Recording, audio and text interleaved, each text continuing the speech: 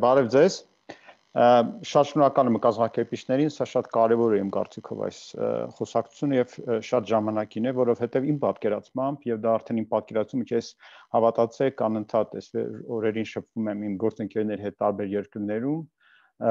Հոլանդիայում, Անգլիայում, Ռուսաստանում, այլ երկրներում, ԱՄՆ-ում եւ բոլորը ասում են, որ բնականաբար կրթությունը այլևս նախկինը չի լինելու եւ շատ մեծ փոփոխություններ են բոլորը ակնկալում եւ գիտեն, որ այդ փոփոխությունները անխուսափելի են եւ մենք ունենք երկու ճանապարհ, կամ մնալ 19-րդ դարում, կամ այս պահը օգտագործել, որպեսզի բոլոր զարգացած երկրների հետ թռիչքաձեւ անցնել 21-րդ դար։ Եվ այլընտրանք չկա այս պահին, այդ այլընտրանքի առջև ենք կանգնած որպես երկիր եւ իմ կարծիքով մենք պետք է ամեն բան անենք, որպեսզի այս փորձը, որ մենք ձեռք բերեցինք, կիրառվի։ Ասեմ, որ խոսում եմ ընկերների հետ, ասենք Անգլիայի լավագույն դպրոցներից մեկի տնօրենի հետ, ասում է տպավորությունն այն է, որ ոնց որ մինչև հիմա ծովի ջուր չէինք մտել, վախենում էինք ծովից, այս տիպած բոլորս թռանք այդ ծովը, որպեսզի փրկվենք եւ իրար օգնելով մի կերպ փրկվեցինք, բայց հիմա արդեն իհարկե մենք չենք ուզում ծովը հաս դառնանք, բայց նաեւ ծովից հեռու ապրել երբեք չենք ուզենա, կապրենք ծովի ափին։ Ուզում ասեմ այդ զգացողությունը, որ վիճակ է փոխվել, հստակ մարդկանց մոտ նստած է եւ իրենք ամեն բան հիմա անելու են, որպեսզի լավագույն պտուղները այս փորձառության պահպանեն, որտեղ պտուղներ կան, հիմա ես մի քանի խոսք ասեմ դրա մասին։ Իհարկե բոլոր երեխաների համար է արդյոք ոչ։ Խոսվեց ներառականության մասին, միայն ներառականություն չէ։ Ավելի էքստրավերտ երեխաների համար առցանց կրթություն ավելի դժվար է, ավելի ինտրավերտ երեխաների համար փրկություն է։ Եվ իմ համոզմունքով ներառականություն գաղափարը եւ դա միայն իմ համոզմունքը չէ, դա մասին խոսում են ներառականության մասնագետները ողջ աշխարհում, պետք է վերաբերի ամեն երեխայի։ Չկա այլևս ներառական երեխա, ոչ ներառական երեխա։ Ամեն երեխա ունի առանձնահատկությունները եւ կրթական համակարգը պետք է զանազանություն բերի։ Պետք է բերի հնարավորություն ամեն երեխային ընտրել իր համար լավագույն գործիքները եւ ուսուցչին այդ երեխայի այդ գործիքներով համագործակցության հնարավորություն ընձեռնել։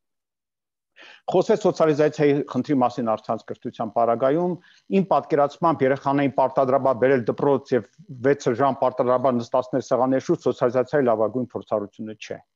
Կարելի է շատ ավելի արդյունավետ սոցիալիզացիայի ճանապարհներ գտնել, երեխաներին ներգրավելու, համատեղ նախագծեր, ամառային ճամբարներ եւ այլն,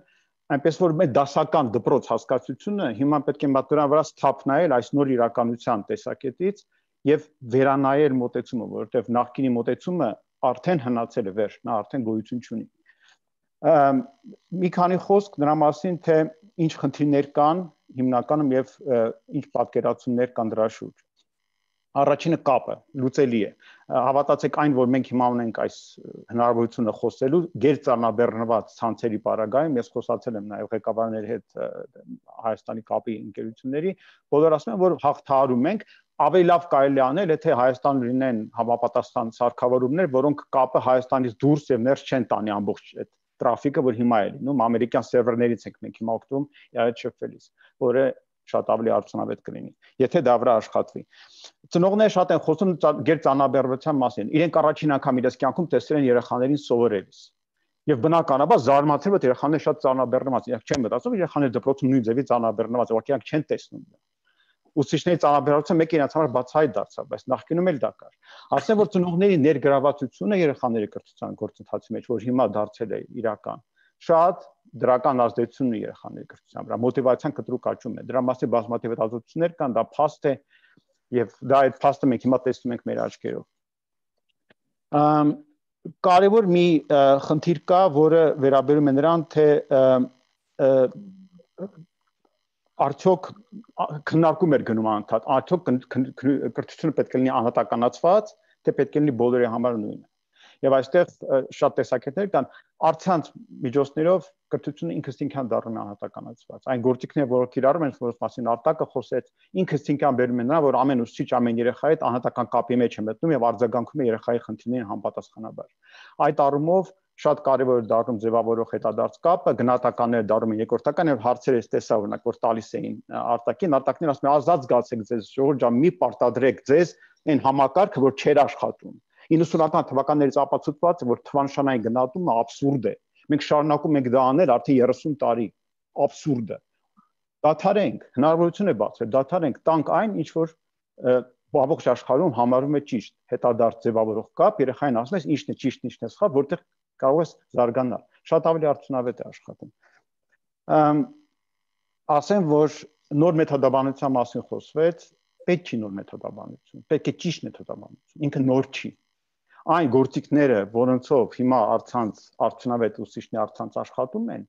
հավատացեք ինք նույնպես արդյունավետ աշխատում են դասարանում։ Եվ այն գործիքները, որ հիմա չեն աշխատում, նույնպես չէին աշխատում, ուղղակի մենք դրա մասին չգիտեինք։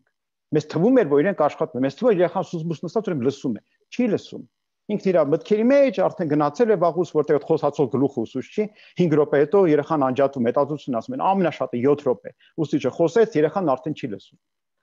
Մենք դրա հետ ուղղակի առնչվեցինք հերթական անգամ, ուրախացանք, տեսանք, վերջերս որտեղ ինչպես Արտակը ասեց, չափելի է դարձել, տեսանելի է դարձել։ Մենք արդեն կարողանում ենք հետևել այդ գործընթացին եւ տեսնում ենք, որ որն է արդյունավետ, որն է ոչ։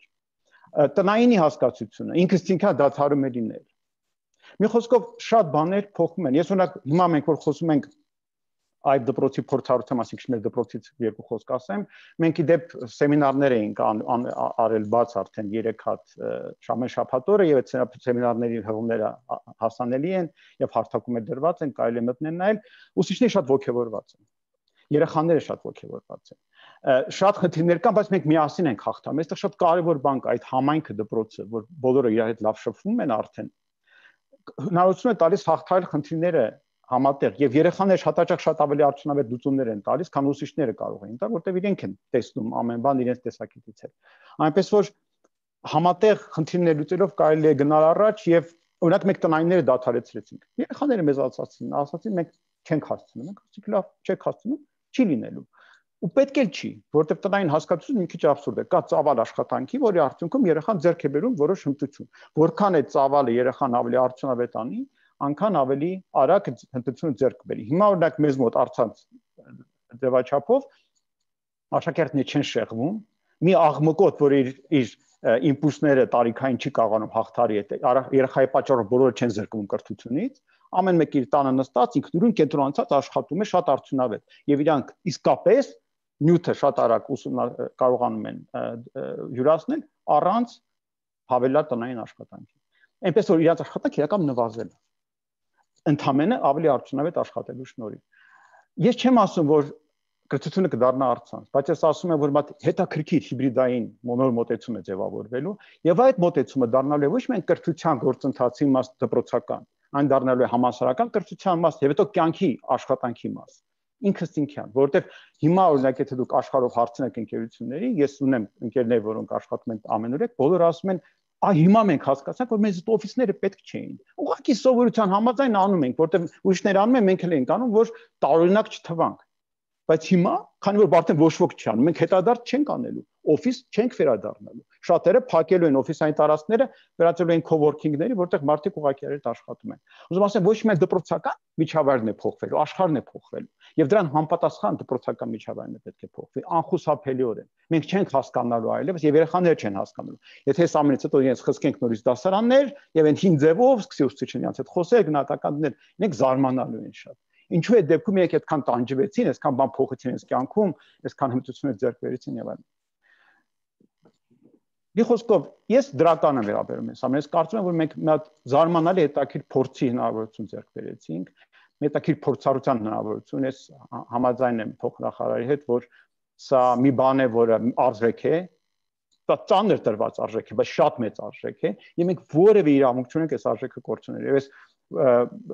հրավիրում եմ բոլոր շահագրգռված մարդկանց եւ կոչ եմ անում եւ խորհրդարանի